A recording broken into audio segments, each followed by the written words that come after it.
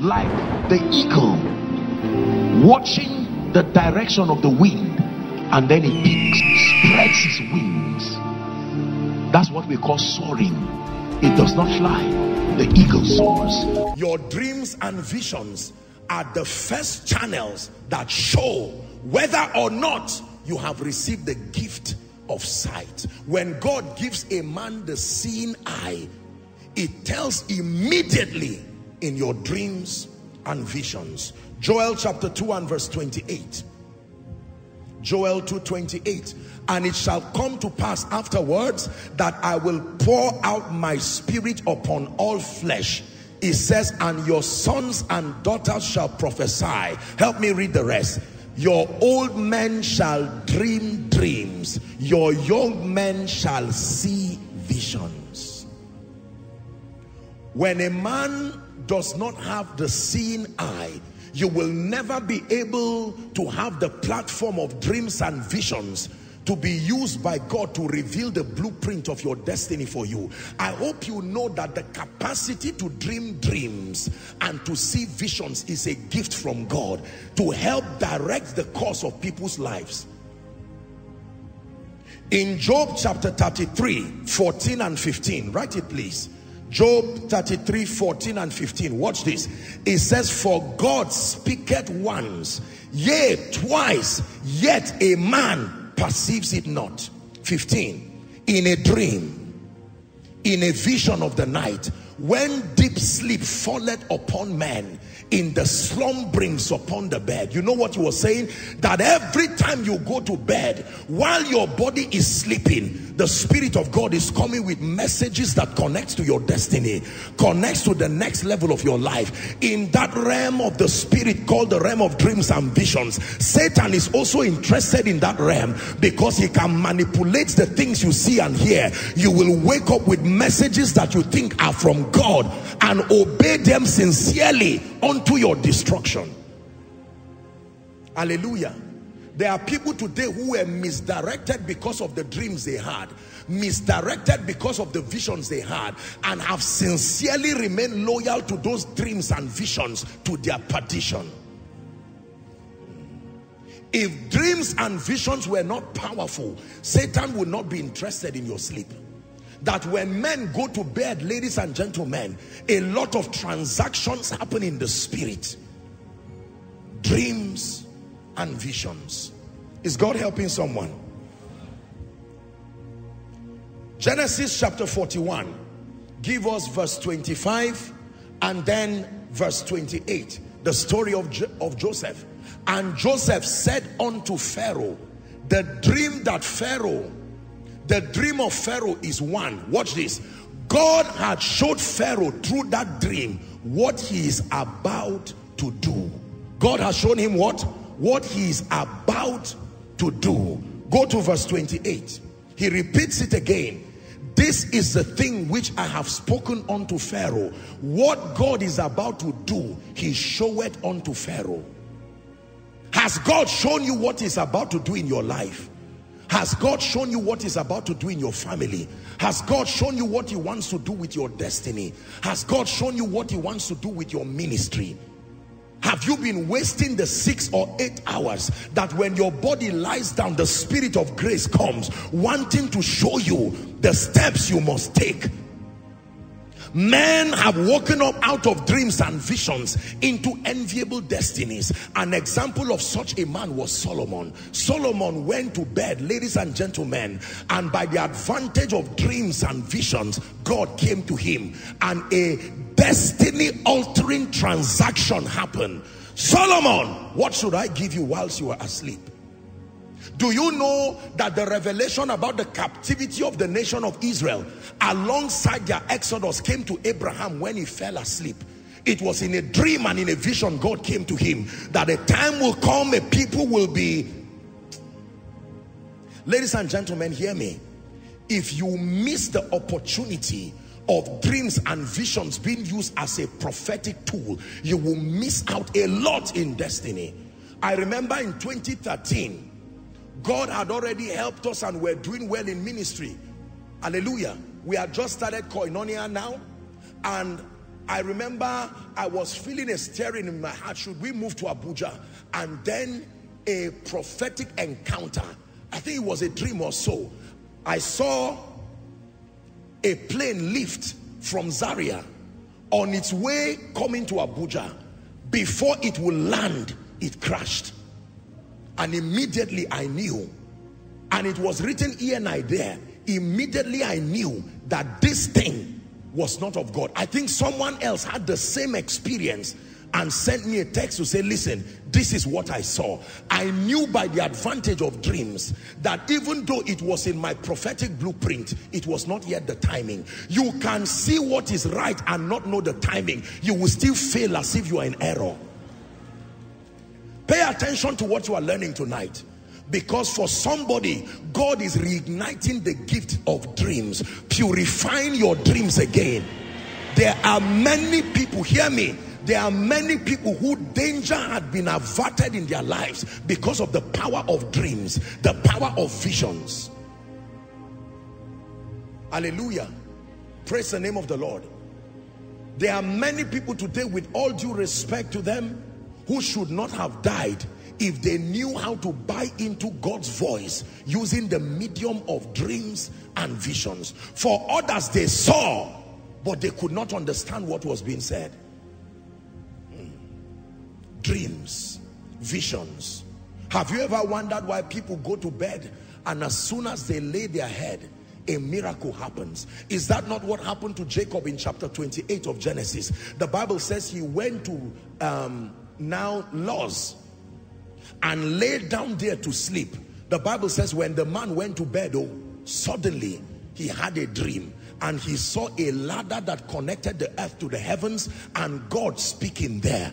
I can tell you, ladies and gentlemen, many of the questions you have been asking God, Lord, what is the next phase of my life? Should I stay in Abuja? Should I go to America? If you understand and receive this gift of the seeing eye, you will marvel and wonder that you will go to bed and one night's sleep will download the destiny, the next 10 years of your life. You will stand up and be writing like someone is dictating, and you will take steps that lead you triumphantly. It's an advantage that the saints have. Dreams and visions. When Satan wants to abort and sabotage your destiny, he tries to stop you from seeing, because Satan is a master at creating blindness. Are we together? He does not just blind your mind, he blinds your eyes, he blinds your understanding. Two things: when Satan wants to destroy the life of dreams and visions, he will manipulate it so that you keep taking wrong steps in honor of what you are seeing and you keep failing.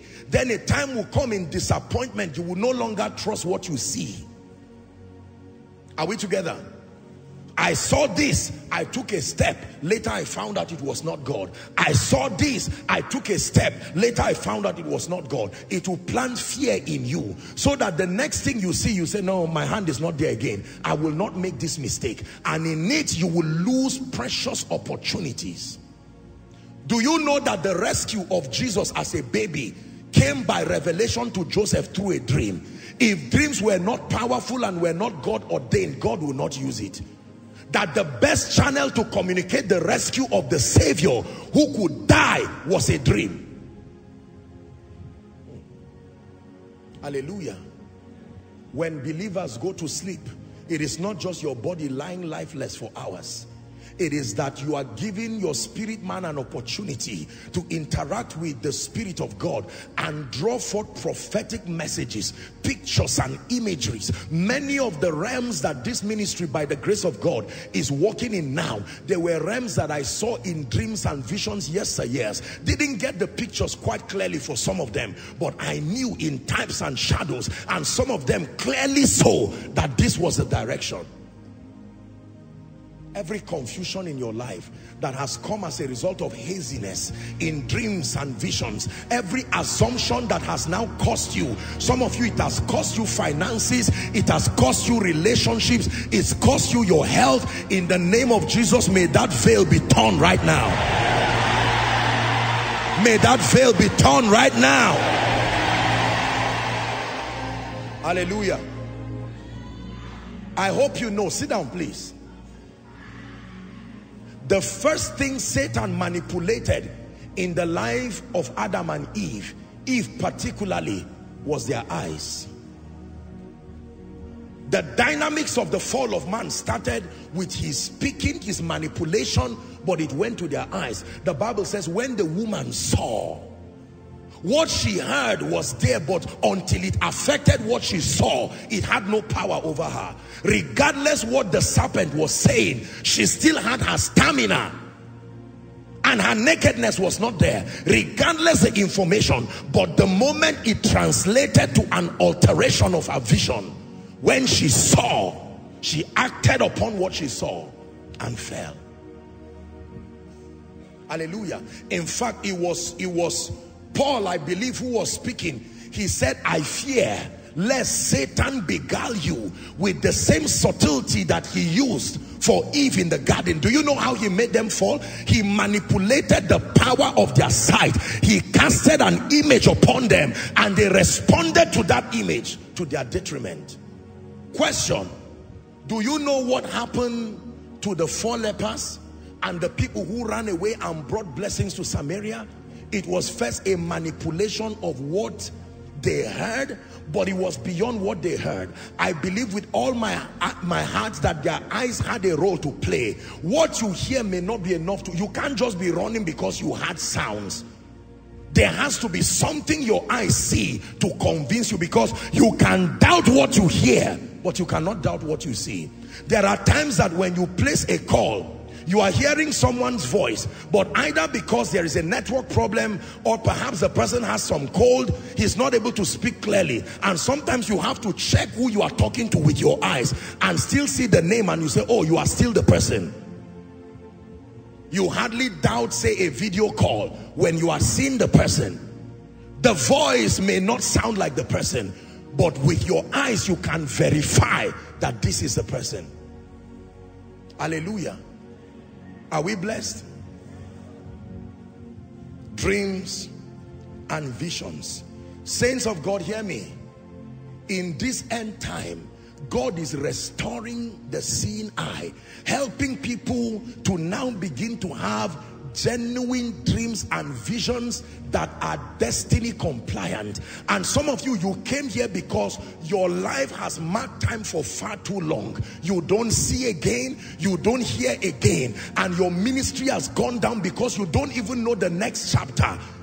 Whereas in the realm of the spirit, you are supposed to have entered the next phase, maybe of your apostolic ministry, maybe of your prophetic ministry, maybe of your prayer ministry, maybe of your giving, maybe your business is supposed to have gone to the next level, but the bankruptcy of the seeing eye has kept you in one place.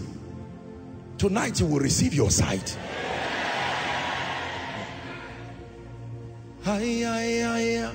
Glory be to God.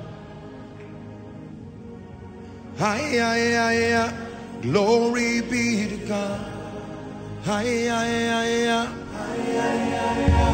Glory be to God.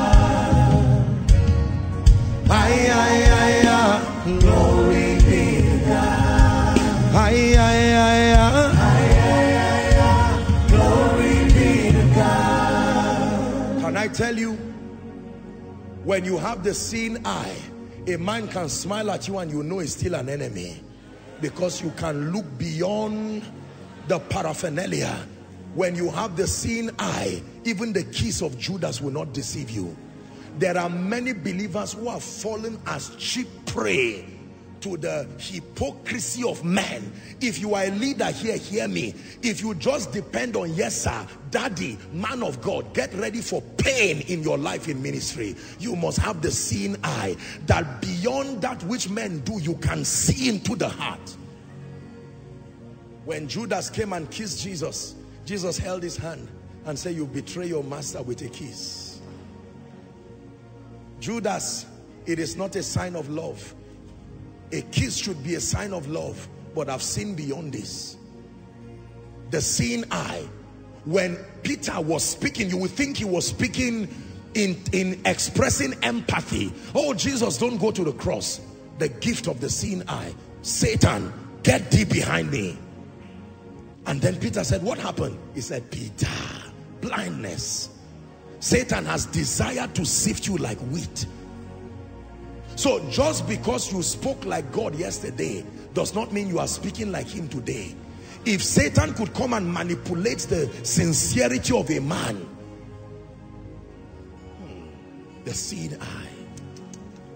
It is the seeing eye that can make you get a job of 500,000, and yet you look beyond it and see that in the midst of that job, as good as it is, there is still something that can derail you out of destiny, and you would rather follow the path of the one that gives you 200,000, but within it you will find your destiny helper there. The seeing eye. There are people who left where their helpers were and traveled to where their enemies were, not knowing. Literally took their hands to their enemies because they lacked the seeing eye. Ladies and gentlemen, your confidence in life is highly predicated on your ability to see. The prophet, in spite of the threat of the armies, he stood still in confidence because his servant was blind. And God said, I know the problem of this man, and inspired the prophet to open his eyes. And he saw that they that were with them were by far greater than they that were against them. Ladies and gentlemen, when you have the seeing eye, as a man of God, you can look at 5 members and see nations. The seeing eye. The seeing eye. Right from the days of nothing by the grace of God, and the days of no influence, no voice, no whatever, by the privilege of the seeing eye, our confidence was still high, knowing that God does not lie. Can I tell you, when God shows you the future, you will stand confident. You will dance in the midst of nothing like a madman, because you are seeing what others are not seeing. You will get up from a dream, you will get up from a vision and tap your loved ones and say, hallelujah, deliverance has come for this family. They will say, we don't understand what you are saying. They will say, I have seen it. Hallelujah. When there was a storm, the apostle got up and said, you know what? Have no fear. The angel of the Lord has appeared to me, and he showed me that there shall be no loss. And the Bible says, upon that confidence, they soared through the storm until they arrived at an island called Melita. The storms in your life today are overwhelming you and telling on your integrity as far as your love for God is concerned, because you have no eyes to see beyond the now. If you have the eyes to see beyond the now, you will sit even in the midst of nothing and sing praises and give thanks, because you have seen beyond the now. Please sit down. Dreams and visions. When it's time to pray, we are going to ask the Lord, purify my dreams, purify my vision. And for some of you, I don't know what happened to your Christian life, that your visions are not clear again, or you do not even see. There are some of you, you were so graced and gifted by God, you can literally sit down like you are watching me and watch the movies of your destiny unravel. Either through carelessness, familiarity, or lack of discernment, you lost it. Tonight, may there be a restoration. I say it again, may there be a restoration. That I may receive my sight. The sight I lost, that I may receive my sight. When God gives you the gift and the miracle of a seeing eye, the first area of your life that begins to speak is your dreams and your visions. Danger will be averted when you see. Opportunities will be prepared adequately for when you see. You will be able to know what God is saying now. If you are in ministry, I'd like you to listen to me. End time ministry will not happen for you if you do not have a seeing eye. You will go and preach in places you should not go and ruin your life and destiny and your reputation and God's name upon your life because of very juicy opportunities that may be inconsistent with God's program. The seeing eye.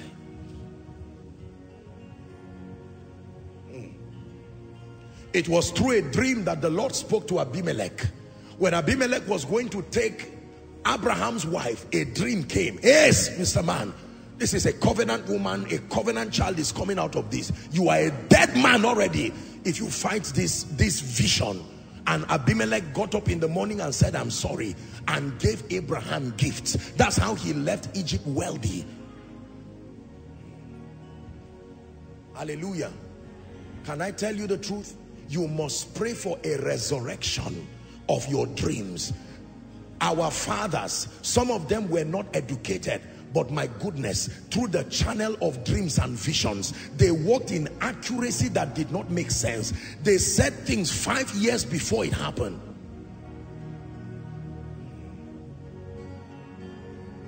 You have your eyes open already. What you are praying for tonight is not just an open eyes, it's a seeing eye. Your eyes have been open for far too long, but the veil is still upon you, and you continue to fall prey to the vicissitudes of life.